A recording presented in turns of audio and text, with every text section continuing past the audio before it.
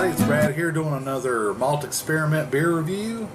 We're doing Wally Feck, who did Gleneagles Otter. So let's get into it. Nice low hiss.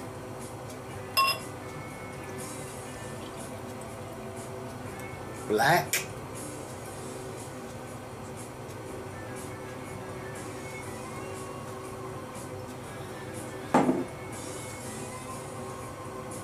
Very light head on it. Let's get into the nose. It's kind of what I expected. I have used this Gleneagles Otter before, and it is very rich. I used it to make an IPA with, and I wasn't super crazy about it in that beer because I thought I had just way too much malt backbone in it.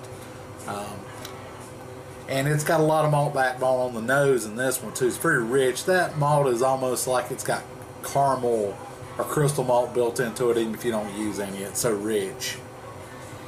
It smells really nice though.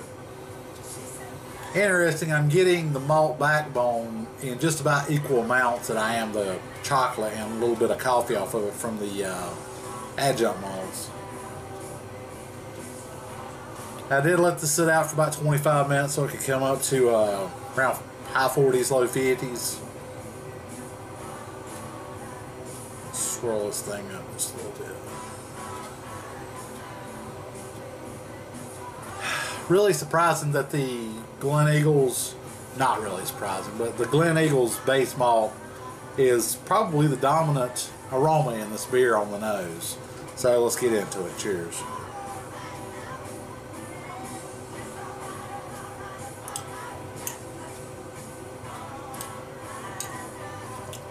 And it is also the dominant flavor in the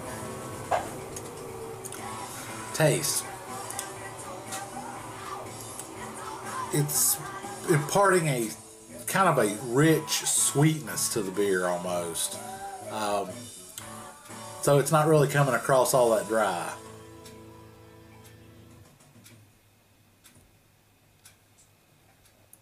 I think it tastes good. But if you're going after a dry stout, I don't think this is the right malt to use. If you were doing a imperial stout, this would be an awesome malt to use because it would lend a very strong malt backbone to that beer. With the dry stout, it's a little too rich, a little too sweet. It still tastes good. Great job, Wally. I know you said you weren't real super happy with this beer, but it tastes good, man.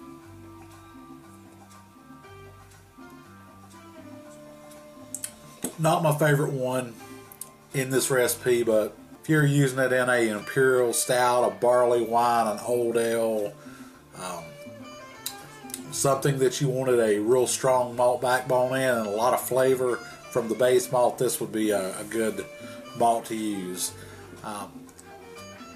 Overall, really nice drinking beer, just not a good malt to use with a dry stout recipe. But hey, that's what the experiment was all about.